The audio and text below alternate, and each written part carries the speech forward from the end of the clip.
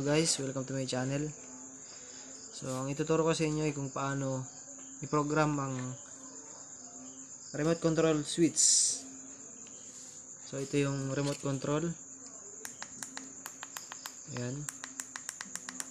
Tapos ito yung circuit, LED, ito yung papaganahin, tapos supply, positive and negative. So let's start. So kailangan muna natin siyang buhayin, long press nyo lang siya at antayin magbi-blink. Ayan, buhay na siya. So yung una, press nyo lang sa isang beses, 1. Ayan, so kunin yung remote, then press A or yung kulay pula. Okay, so pwede nyo isang buhayin yung LED. Ayan, on, off, on, off.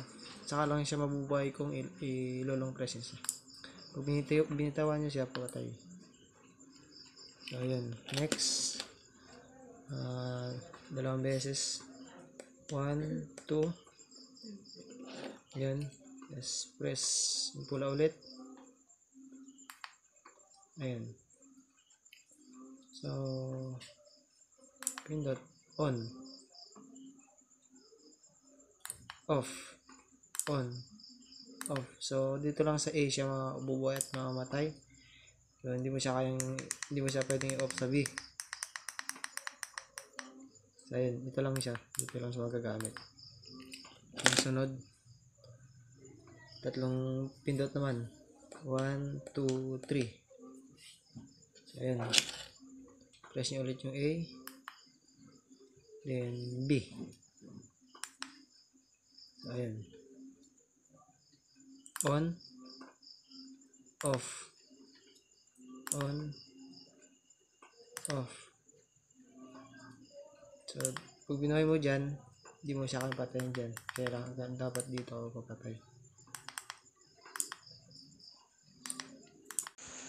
So yan, pwede mo rin siyang baliktarin, pwede mong gawing on yung B at off yung A. So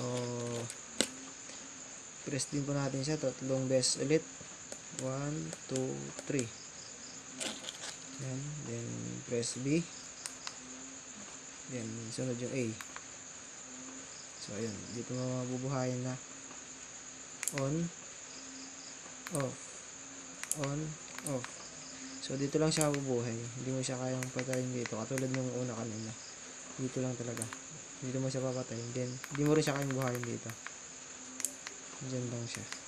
So baliktaran lang siya, pwede mo siyang kung ano yung gusto mong button na gagawin pang open o pang patay sa circuit.